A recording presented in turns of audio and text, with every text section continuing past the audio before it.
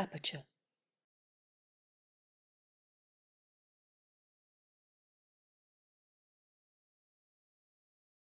My name is Emily Stewart. I'm the manager of education and engagement programs here. For those of you who are not familiar with Aperture, it was founded in 1952 by a group of artists, writers, and curators as a common ground for photography. We're excited to have Pete Brook here tonight to speak about his work at San Quentin State Prison. Pete also has a piece about his project Prison Photography in the Prison Nation issue of Aperture, and there's copies in the back if anyone's interested. Tonight's program is presented in partnership with the Eugene Smith Memorial Fund and supported in part by generous donations from our Board of Trustees, our members and other individuals, corporate and private foundations, including the Grace Richardson Trust and the Jane Smith Turner Foundation, and public funds from the New York City Department of Cultural Affairs in partnership with the City Council. And I'm happy to introduce Bill Hunt, who's going to give a quick introduction to Pete. Thank you, Emily. I'm on the board of the Eugene Smith Memorial Fund, a very lovely organization which does a series of grants, one to a photographer to complete an ongoing documentary project that somehow captures the spirit of Gene Smith. Beyond that, we have a Howard Chapnick Grant that the Smith Fund's 40 years old, and now it's a lot of money. It's like 40 grand. So, and then we have ancillary grants. It's the best evening of photography available to mankind, and it takes place in October. I think it's the 17th this year. Free SVA. You want to go home and open a vein. It's so depressing, but outstanding. In addition to the Smith grants, we also do a Howard Chapnick grant, which is given to a non-photographer who somehow is manifesting a project that Smith would champion. And this year, the talk in the room was so exciting because Pete Brook got it. And I was the only one in the room who appeared to have no idea who the hell Pete Brook was. However, I now know. And Aperture is a sponsor of the Smith Fund, and they let us do these Smith talks a couple times a year. And this is a good one, because I met Pete this weekend. We're in a show together in Frenchtown, New Jersey. Should you be wandering around Bucks County, there's a show called The Past is Prologue, curated by Temple Smith Richardson. Richardson Smith? What are you? I never know that. Smith Richardson. It's a really cool show. I can't believe I described it that way. It's like 6 different collections of vernacular photography. And Pete contributed his very noble and thoughtful, what's the first word? Depository of unwanted photographs, which he solicited pictures from people that they didn't want anymore. And I didn't understand the premise because I would have wanted any of those pictures. But tonight, Pete's going to talk about his work with prisoners and teaching photography in prison, which is he's not teaching them how to make pictures, but has lots of thoughts about the prison system and its need for not even reform, but perhaps complete rethinking.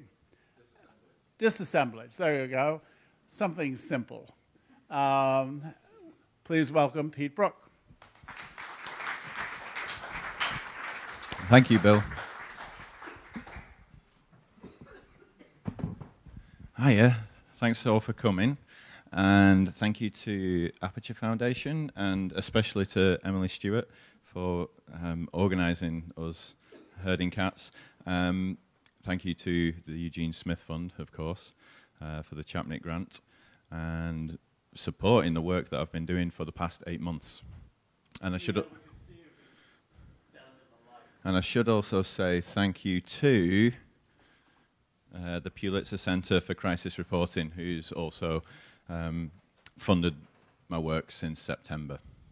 So, I've done a lot of things over the years, but broadly I would say I've been interested in this intersection between image making and mass incarceration, between photographs and prisons, for 10 years.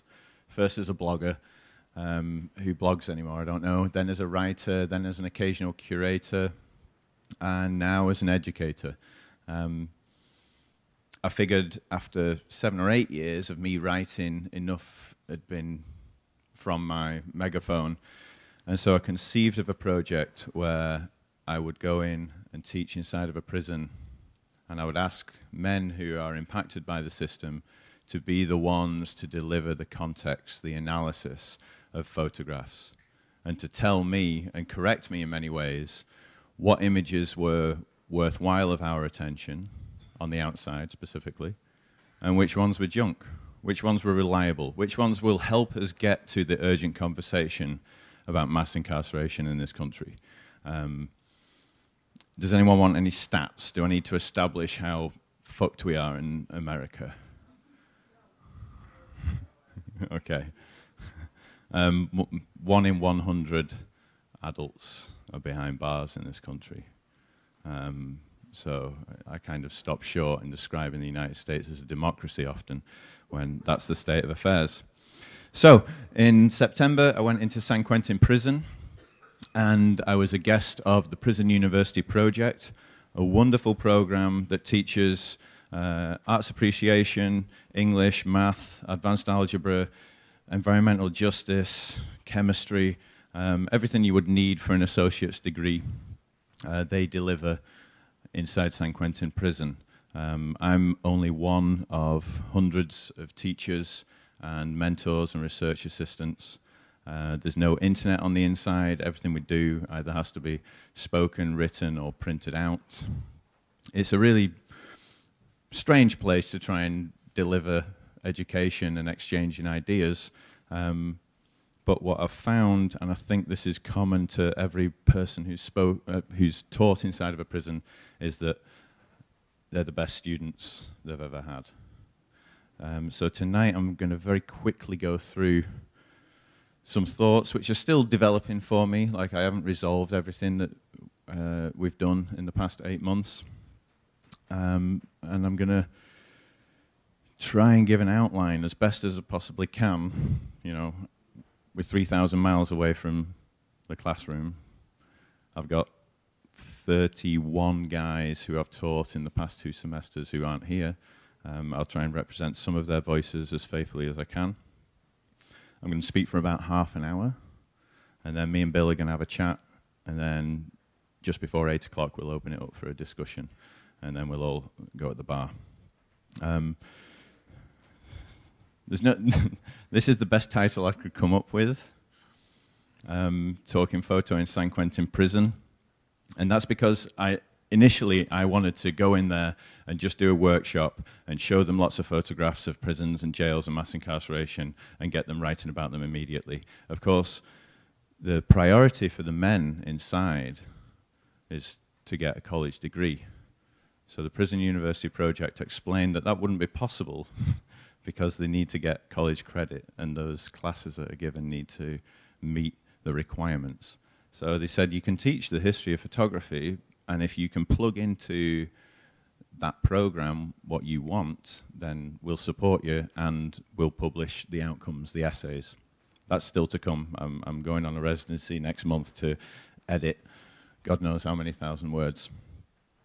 And then this past semester, I've been working with a smaller group of students, and we are together writing a curriculum designed for high school students about mass incarceration, but we're using images as the starting point for each lesson plan, each unit. So this is what the inside of the education buildings look like. This is the only photograph with someone in it that I know. This is Mark. He was a student of mine last year. These photographs are not mine. It's really difficult to take a camera into a prison. In San Quentin, it's a little bit easier, but this is from 2016, and these are essentially promotional pictures for the Prison University Project. And we're 3 years on now. The things I see every day, the things that other teachers see every day, would be worthy of sharing, but the ability for a photographer to go in there and take the time and do something good is you know, infrequent, difficult. This is the B building. This is in like a prefab space with 2 classrooms. This is the B building as well. It's an old warehouse. It's just got temporary walls. It's echoey. It's a terrible place to try and teach. And it gets hot, so the fans are on all the time. You have to make the choice between being able to hear properly or being cool. Classroom again.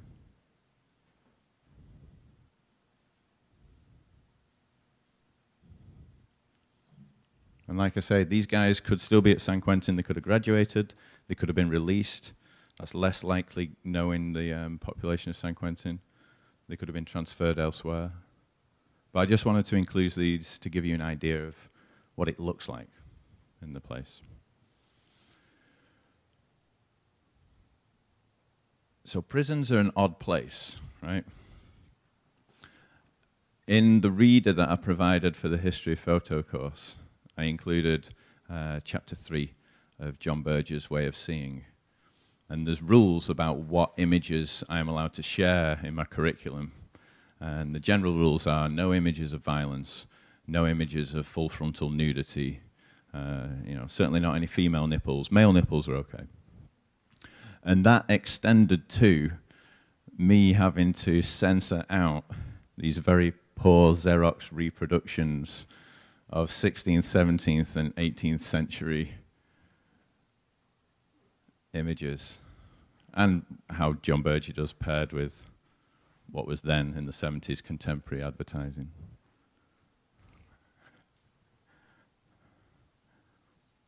And me and the men joked about this. I was like, I'm sorry I have to do this. This is kind of humiliating for all of us.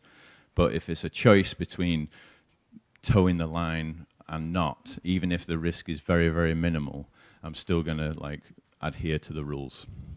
And so I got busy with paint tool.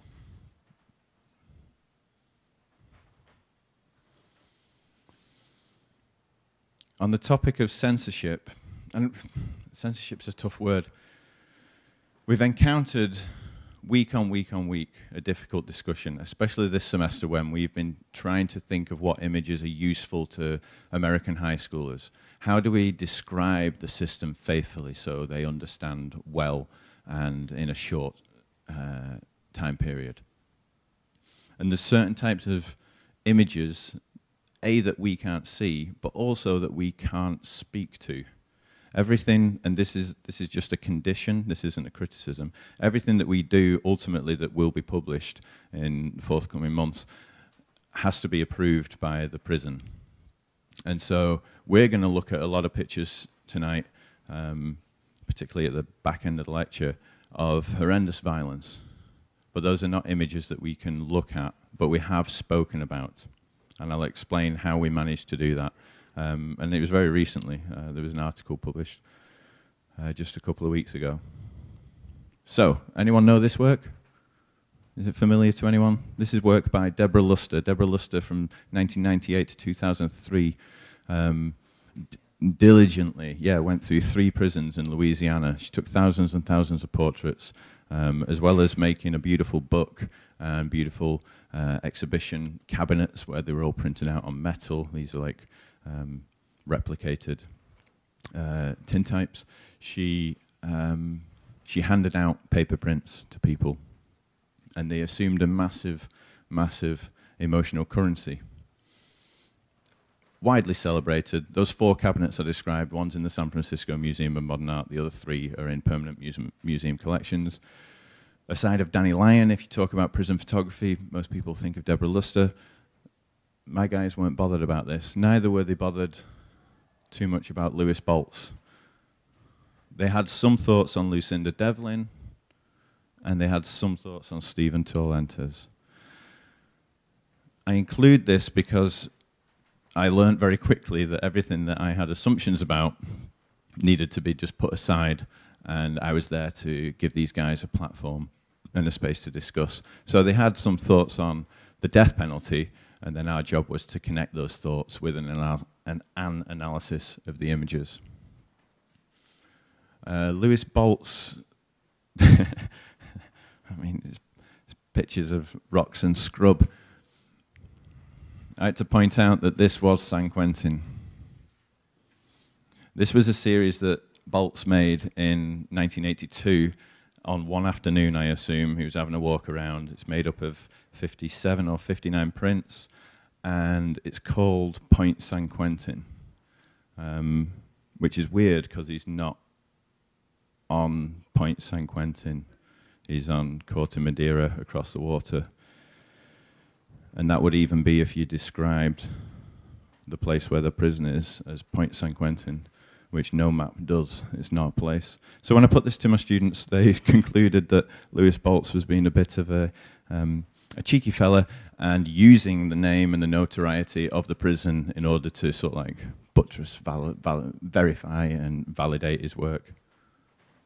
But this didn't speak to them in any way as having any relation to their experience of incarceration.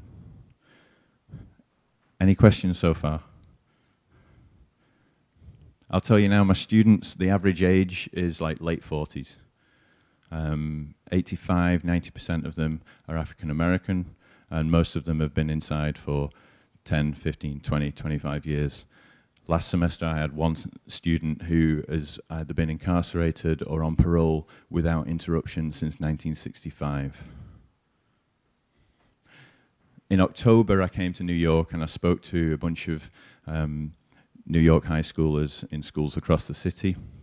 I asked my students, what do you want me to tell these students when I meet them? I'm going to speak for like 30 minutes in the classroom. They don't know me from Adam. And they said, tell them how much time we've done in accumulation. And so we totted it up, and among the 27 students in the classroom, the total number of time that they had served up until that point was 501 years.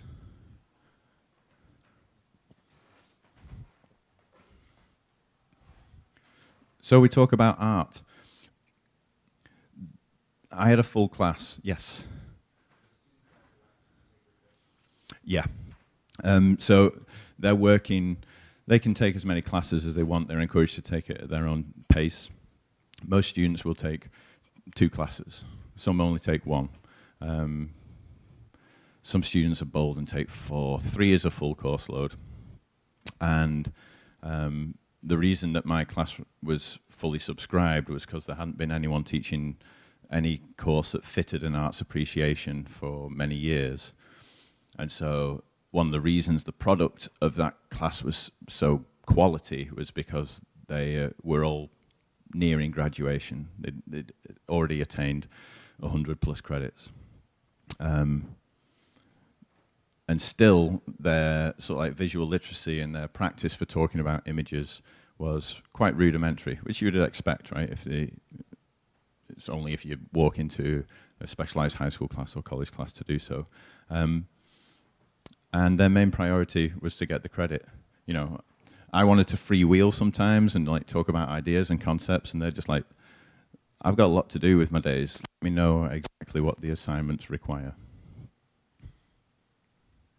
And what I asked them to do with their final assignment, which was 50% of their mark, was to take an existing body of work, such as Lucinda Devlin's Omega Suites, which is a large series of death chambers, gas execution spaces, and research it, find out what's happening in the United States, find out what its applications are, what the moral arguments one side or the other, where the botched executions have happened, which have happened quite frequently in recent years, then analyze the photographs and see how those things connect, and then weave in their own personal experience. Because San Quentin houses the death row for California, so they see guys being transported in shackles through the prison maybe once every week or 2, when they're required to turn and face the wall. For what reason, I don't know. And that's quite a complex thing to ask any student to do, let alone guys who are new to photo history and to looking at images and talking about images. And so the art stuff required a bit more from me. This is all about the prison boom and prison construction and the fact that now prisons exist in the back of beyond and in the middle of any state. And They're largely invisible, except at night when they're required for security purposes to glow. And Stephen Torrentes calls this glow like the feedback of exile. This is in Arizona. This is the type of image that my students want to talk about. This is an image by Richard Ross, who's photographed hundreds of juvenile detention facilities over the past decade or so. It's from Los Angeles. And I temper the guys when they say they want to use images to tell kids not to make the same mistakes they did. Because, of course, it's about accountability, but it's also about understanding society and how systems work and how institutional racism works and how certain systems, such as the prisons, crush people who are poor and control communities that are poor. This is a beautiful body of work by Elise Emder, who went in and photographed at distance the spaces which are designated for photographs in the visiting rooms. This is either Pennsylvania or New York. She photographed in 10 prisons in those 2 states. I wish I had the caption information for you. The backgrounds used to be painted murals in the visiting room, but you can see here now, and this is a metaphor for me for mass incarceration, they have a choice between like 8 vinyl backdrops that they can select from and choose to be photographed with their kids, with their spouse, with their parents, with their siblings in front of. I had one ambitious student who was happy to take this on. We've been talking a lot about prison labor last week and the week before. This is an image by Brian Frank. There's 3,000 plus prisoners in California who fight wildfires every season. They're worth tens of millions of dollars of free and cheap labor to the state. And as climate change grips, these crews are going to be more and more important. I had 2 guys in my class who've worked on fire crews in the past, and they saw both sides. They weren't quick to call it slave labor. That came out of a discussion with me. I'm just trying to give you an idea of how I carry my agenda into the prison, and sort of like I have to be cognizant of that. But they also thought it was the best work available to them during their incarceration. Especially in my class with the students I've got, but generally, you can't talk about mass incarceration without talking about race. This is an image from the late 60s by Bruce Jackson. And they were confused why prisoners would have guns.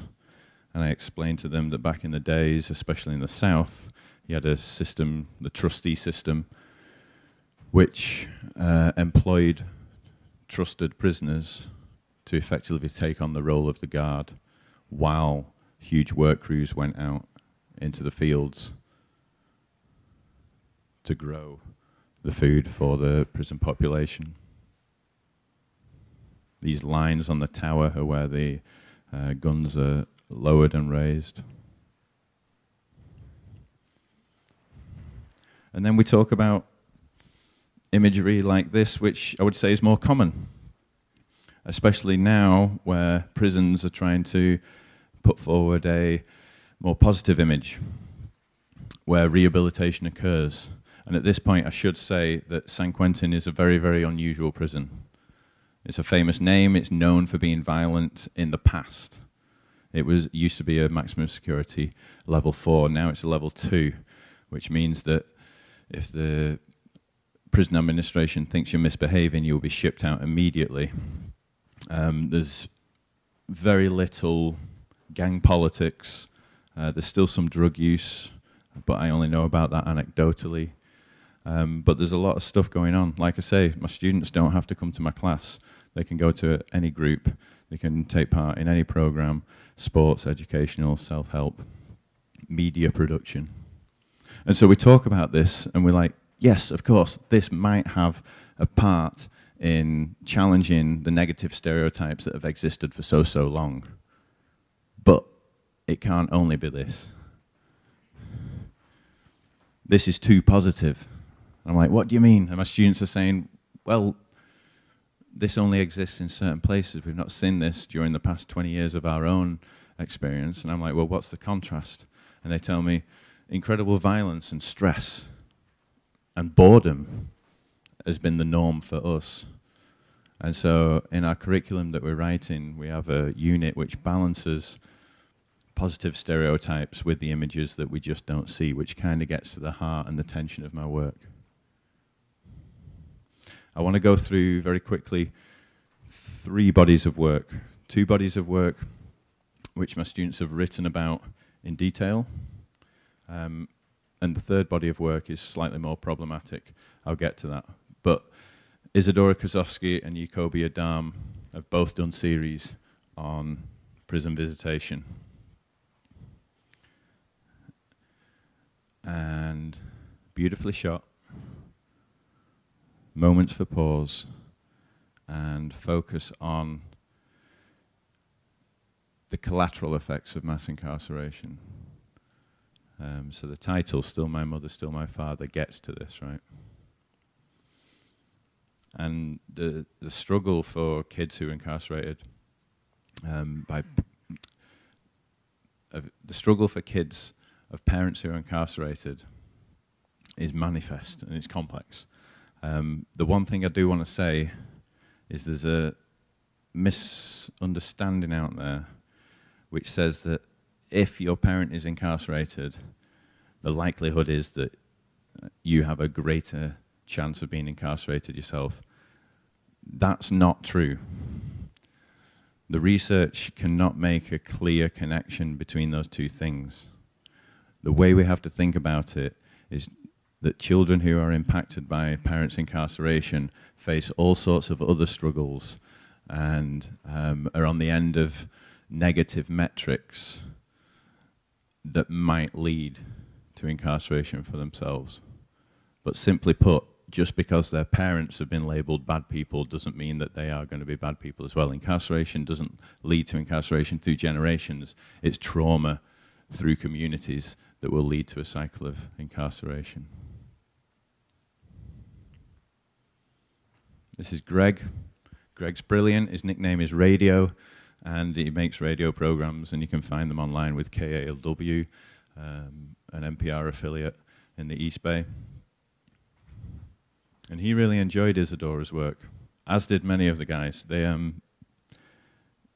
focused on images, like the one of the boys lying on the cell floor, where they identified their own story, their own experience. And this is an obvious point, right? People want to talk about photography, or people look at photography and want to identify themselves within it.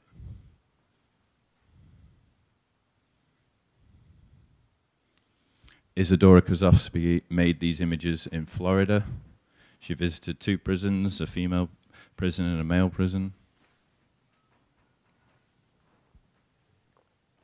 And just as an aside, I would say that from the evidence of these photographs, these 2 prisons in Florida are doing visitation as best as they can.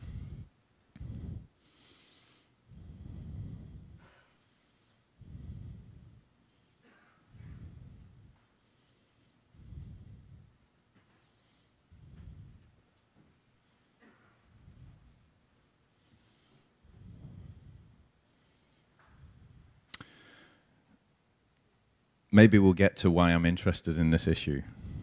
Well, briefly, if you look at America through a lens, through a prism of prisons, a lot of things start to make a lot more sense. And I wish I could talk specifically about the impact of incarceration on families. We don't have the time, but I'm just going to run through, and I'm going to give, in this case, Joshua a platform. Outside families reassured during visits they have the opportunity to jointly parent their child, and they can help the child build a relationship with a parent they might see only once a week, month, or even year. To know that you are needed by people beyond the walls and to be able to contribute in every way you can is crucially important for any prisoner. It's not a hard sell, but it might be a leap of of faith and of confidence for these guys, but they feel that within their education they're doing something to improve themselves, improve their community inside, and also contribute to their community on the outside, even though some of them don't know if they're ever going to meet their community on the outside again. And one of the other things that was mentioned to me so often about this work was the guys knew that when they went to the visiting room on Sunday, the vast majority of visitors were going to be women. Girlfriends, wives, mothers. And they also knew that if you went to a female prison, the vast majority of visitors would be female.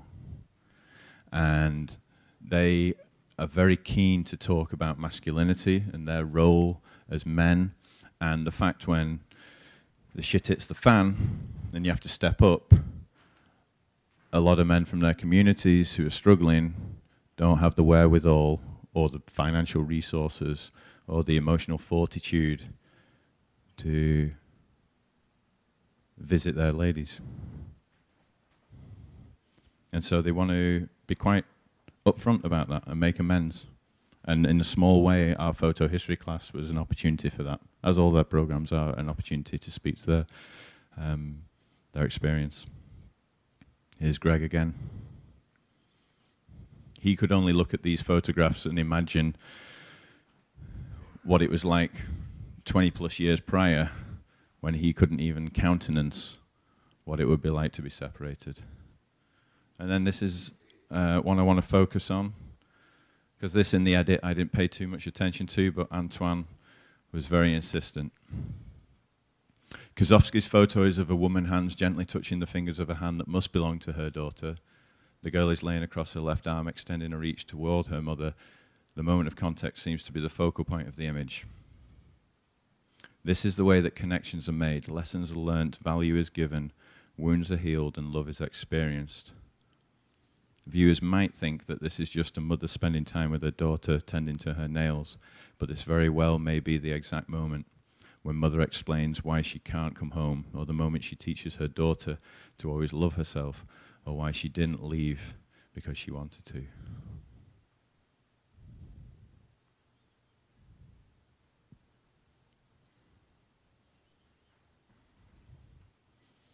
Antoine again. This son is not comforting a criminal, a convicted felon, a thief, a gangbanger, drug dealer, or any other negative label. He's sharing in a moment with his mother. Again, viewers should pay attention to her hands. When frustrated, we ball up our fists. When overwhelmed, we squeeze what's close. When we scream, we flex the muscles in our hands. And now focus on how relaxed and gentle her hand rests on her son's back. You know, I could have a guess at this, but I would never be in a position to assign a meaning or a reading in the same way that Antoine did in this case.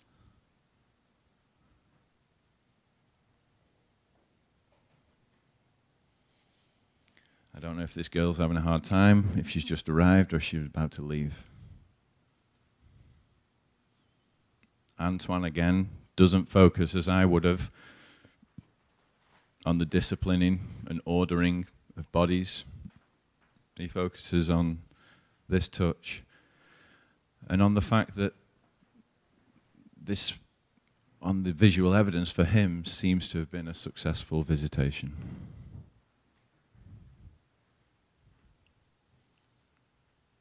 Millions of visits like the ones Kozovsky depicts occur every weekend. What I appreciate most and what surprises me is the expressions of seeming abandon and happiness. Joy is hard to come by in prison, and it's certainly not the only emotion experienced in the visiting room. But these families in Florida seem to be genuinely in the moment, to be enjoying profound connection, and given prisoners many various experiences inside. I wish that these moments of the non-incarcerated self, these moments of temporary escape, were part of every prisoner's life. Kobe Adam. This was made in New York State. Here's a kid. He's going to go see his pops. I think this is in Brooklyn. Buses also used to pick up from Columbus Circle and from the Port Authority. Maybe some of you who are locals can identify this better than I, but I think this is Brooklyn.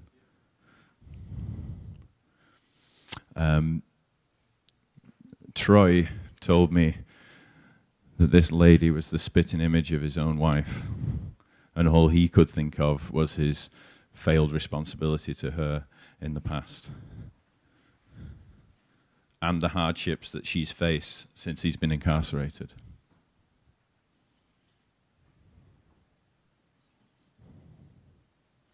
There's a really great interview with this lady, Benedict Cumberbatch? No.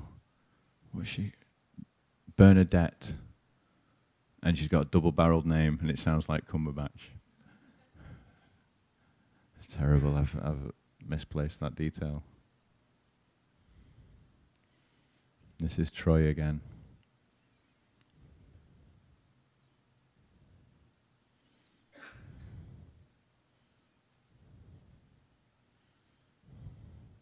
It gets cold in upstate New York.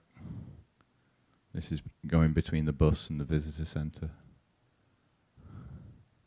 This is an incredible image.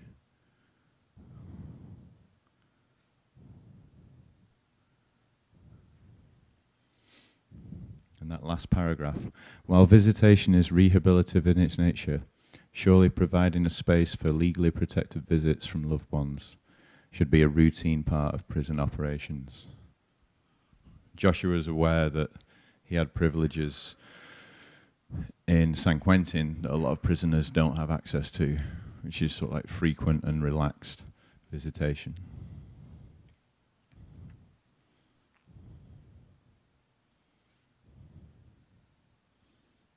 Dahm's photography is a starting point for a bigger discussion.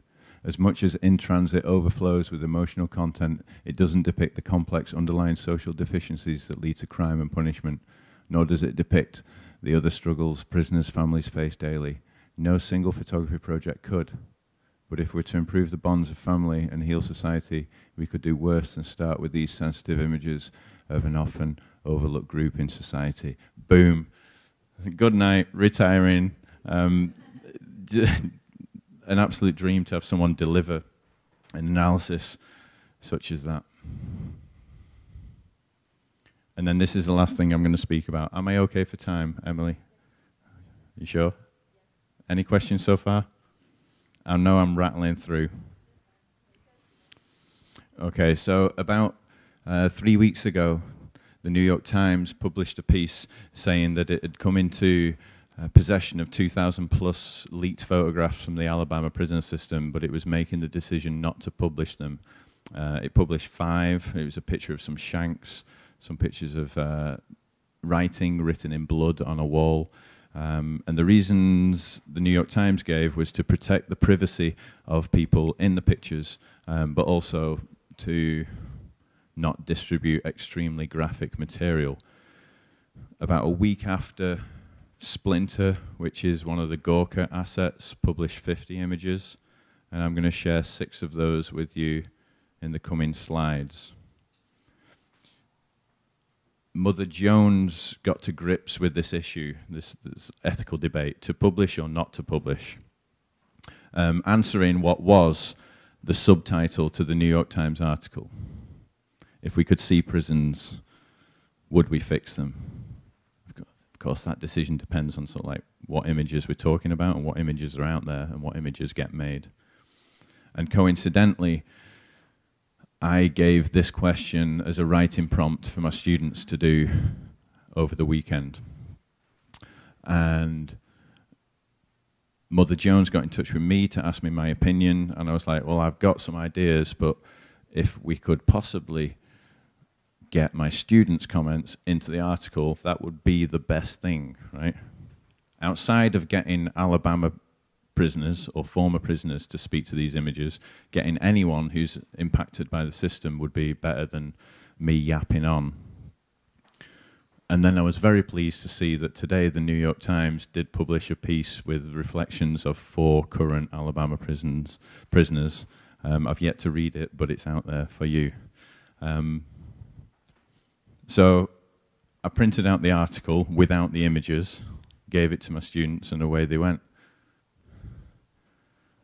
And this is typical of what was seen. It's from a facility called St. Clair Correctional Facility. And it's in the context of a recently finished investigation and report from the Department of Justice, which under the Trump administration for the past 2 years has been looking at the constitutional, adherence, in terms of conditions for prisoners and safety. And they concluded that there was no safety. There was rampant violence which went unchecked. There was cell doors which didn't lock. There was people who committed suicide and weren't found for 2 days. And generally, the students thought that these images should be seen. And that was because, and understand they've not seen these. They've described images of violence that they've seen in their past. So we can talk about it, but we can't actually share the images, which is like a perversion within the classroom that I'm still getting my head around. But they thought that these images needed to be seen. Mesro said, Brian Stevenson has said that the first step in fixing the problem is to get proximate to the problem. Attitudes towards incarceration would change if the public were asked to execute the condemned themselves, or at least to lock us up every night. Black boxes is referring to how Sheila Dewan, the reporter with the New York Times, referred to prisons. She said they are the black boxes of our society. So he took up that metaphor. He said black boxes record what happens aboard an airplane and are recovered after a crash. If prisons are black boxes, then details are now being recovered after the system in Alabama crashed, including photographs. Prison black boxes will persist, and future generations will see the data in them and wonder why no one did anything to fix the problems.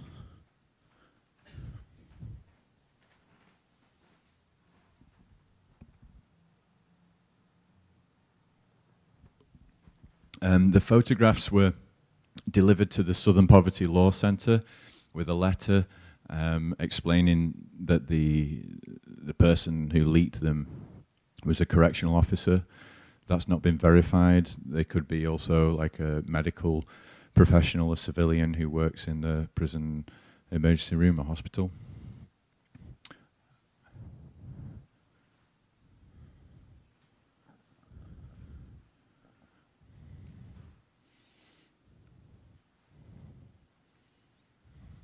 And this is Chan, as well as Mesro. He was the other prisoner who was quoted in the Mother Jones piece. Society has become desensitized to violence. Besides, prisoners are not people that are easily sympathized with. After all, they did commit crimes.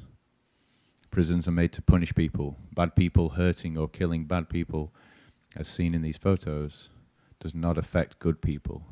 If anything, people might think it makes the world a safer place. I can't disagree with his assessment, but I'll also acknowledge that that's pretty bleak.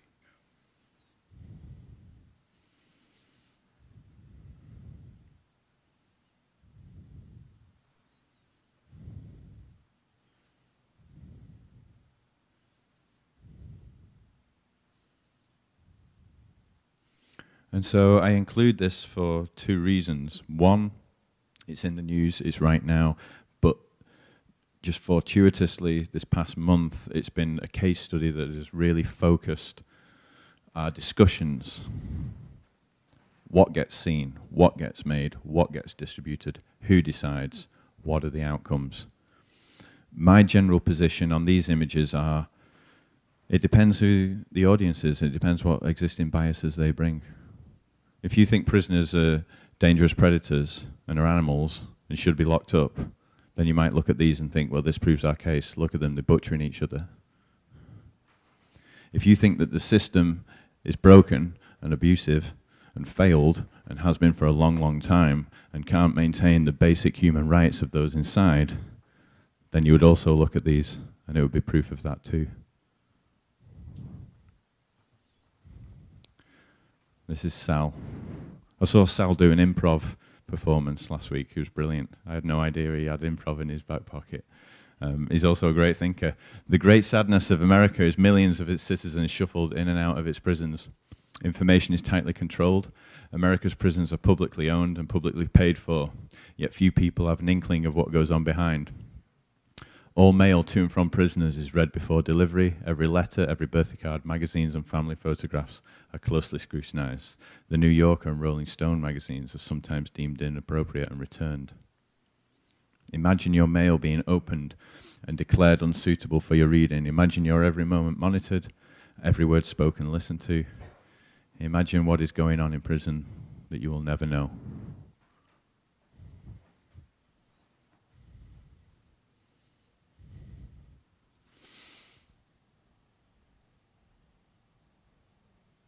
Gene's comment reflects Chan's as being skeptical, cautious. He also believes in Eastern philosophy and karma in some ways. So he tends to blame the system way less than other guys I've encountered. And it's tough because part of their self-improvement is about honesty and accountability, but then I'm bringing in a discussion which wants to talk about the systemic failures. So is it nature, is it nurture, is it personal choice, is it circumstance? And this is the aftermath of a fire in a cell. And I'll end with Troy. Troy was he was a little bit upset that his comment didn't make it into the article. And it's because he's absolutely adamant. The only way anyone could ever know what goes on in prisons is if we all had access to a 24/7 audio and video feed of every angle in every prison and jail and locked facility in the United States, of which there's like 6,300 or more. But that's the only way we could ever know. And it's impossible and it's impractical, but it kind of speaks to the challenge that I've had, that the students have, to position what use photography is in the face of this closed and often total institution that persists partly because of its invisibility and its myth-making. And I'll leave it there. Thank you.